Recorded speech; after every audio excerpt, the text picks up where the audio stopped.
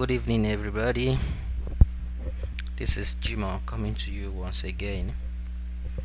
Today, I'm coming to you with another subtopic in indices, that is, indices involving decimals.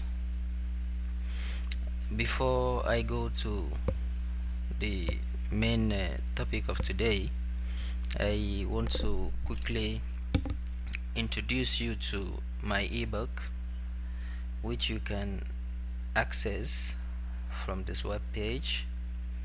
The book contains 99 questions and solutions on indices. Again, before we move to today's topic, I just want us to look at the recap of the last video. This is all about the basic laws that have been covered in previous videos. So I will advise you to take note of all these, because we're gonna be referring to them. It's also some of the laws that we already did before. Please take note of them. So today we're gonna look at more examples from those exams. So the first one today is simplify 0.027 raised to power minus 1 over 3. This is Y question 1995. So the solution goes like this. The first thing you're gonna do is to change these decimals into fraction. This is just better. So 0.027 is the same as 27 over 1000.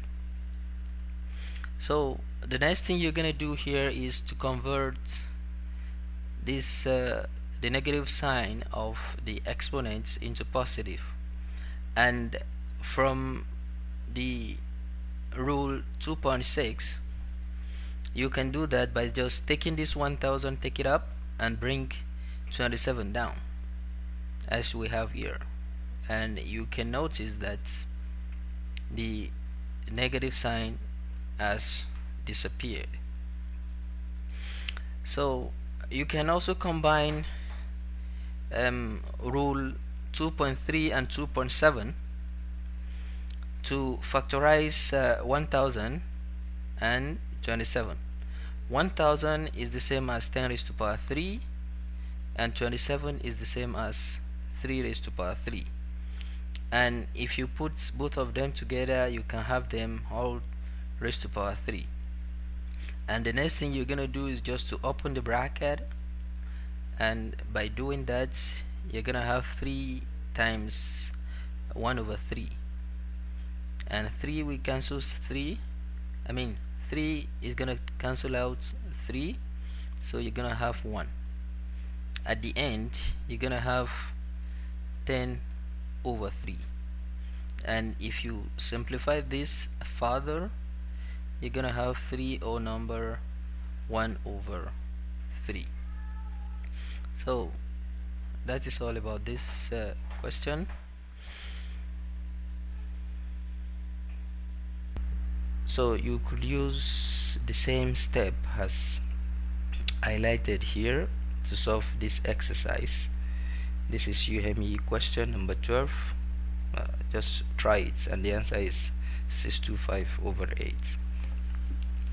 So we go to another question, which is without using tables, evaluate 343 raised to power 1 over 3 times 0.014 raised to power minus 1 times 25 raised to power minus 1 over 2. And this is UME question. So you have 343 times 10 raised to the power 3. I'm just repeating the question here. I've not done anything.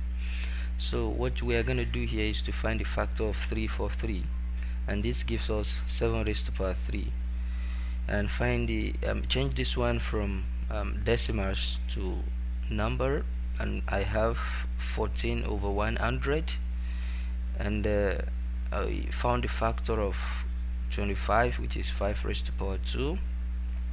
So if you take a look at those rules, specifically rules 2.6 and 2.7, so what you're gonna do is this one is still the way it is, and you are going to change this one, swap the numerator and the denominator to change this negative to positive, and also do the same to this one to change the power from negative to positive. And after doing that, just open the bracket so that you have 3 times 1 over 3, and just this is just ordinary division, so no problem here. And again you have 5 times 1 over 2, I mean 2 times 1 over 2. So by further simplification of all these numbers here, you are going to have 10, and that gives you the answer to this question. So let's quickly look at another question which is similar to what we have done before. Simplify 36 raised to power 1 over 2 times 64 raised to power minus 1 over 2 times 5 raised to power 0. So our solution, we just repeats the question here, and after that find the factors of 36, and that is 6 raised to power 2, and try to remove the negative of these exponents by swapping 64. I want everyone to know that this 64 is the same as 64 over 1. So if I want to swap now, it's going to be 1 over 64, the way I just have here. So 5 raised to power 0, remember we said anything raised to power 0 is 1, so this is 1 now. So the next thing is just to find the factor of 64, which is 8 raised to power 2, and open the bracket. So you are going to just multiply the exponents by the power. So this is already 1 raised to power half, which is still 1, and this is 2 times half. And don't forget as well, if you open this bracket here, you have 2 times 1 over 2, and a further simplification of this one will give you 6 times 1 over 8, and that is 3 over 4. So just try your end on the following. They are similar questions to the one we have done before, so, and they are taken from WAEC, and the answers are there. So just try your hands on them. So the last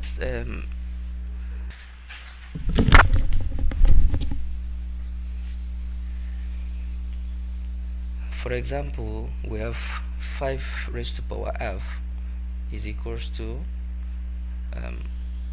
square root of 5. Remember, this here is 18, so what is here is 2. This is the standard, that is why the 2 is not really reflecting. Another example here is 7 raised to power 1 over 4, and this is 4th root of 7, and so on. So now we could combine all those laws with this law 2.9 to solve further problems. Let's take example of this one. Simplify 16 over 81 raised to power minus 3 over 4 times 100 over 81. So what we're gonna do here is just apply law 2.9 as we have here. We can see just this is square roots is the same thing as 1 over 2. And the next thing is just to take the factors of 81, 16, 100, 81.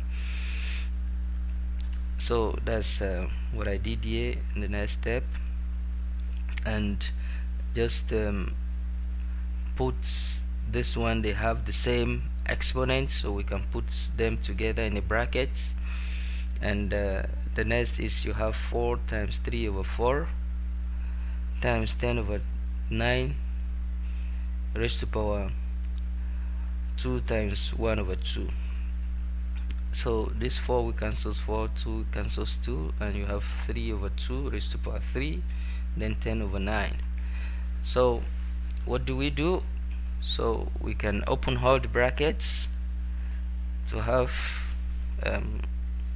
the whole thing in this form, and 3 raised to power 3 is 27, 2 raised to power 3 is 8, and you have 10 over 9. For the simplification, we give you 15 over 4.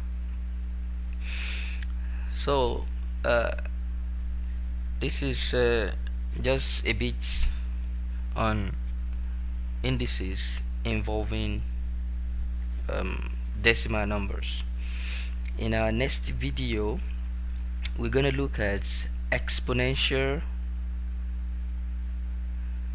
or indicial equations. And before then, I will I'd like you to just try your hands on all indices questions in WAEC, SSCE, GCE, or NECO, or it can be UTME if you are preparing to write one of these exams, but try that of 2010 to 2014. Just be focused on indices question there and see how far you have understood this topic. So for online assistance, you can join us on this address, and before then, live in peace and live united. Thank you.